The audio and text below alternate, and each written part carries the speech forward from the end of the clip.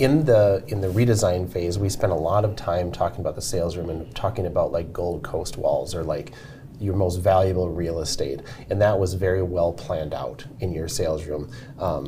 To where you sit, Nate, there's a wall grouping from a single session that shows up behind you. People are looking at it constantly. The big family grouping is going to be over the shoulder of the client, another grouping to their right-hand side. So it's very merchandised and set up for success. So I want to definitely spend time on that and make sure that people understand the importance, and we have the image up on the screen now, of placement and showing what people can buy. So this is a really good segue into your own personal experiences of how this has impacted you guys, and then also as a caveat talking about some experiences you've had in the retail world in high-end establishments.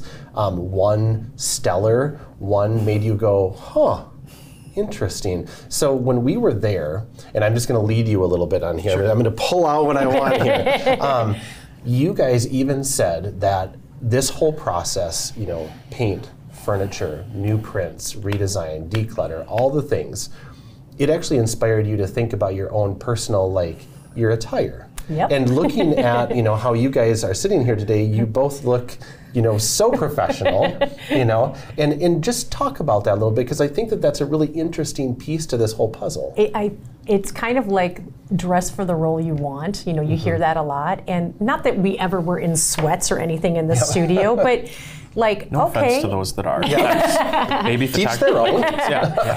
But yeah, like, okay, so obviously when Nate's on a session with a senior, he's in, you know, a shirt and like shorts when it's hot and stuff. But when we're doing meetings and order appointments, we are dressed, not in a suit necessarily, but we are dressed up because it's a business transaction, and I want to look respectful to my client. I want to respect our space and what it all means. And it kind of like made us like sit up a little straighter and like think about, okay, we need to present ourselves in a professional manner. We're dealing with professional people and we're talking about professional portraits. So just, again, refining things and taking things up a notch. Hey everyone, thanks for checking out White House Custom Color on YouTube.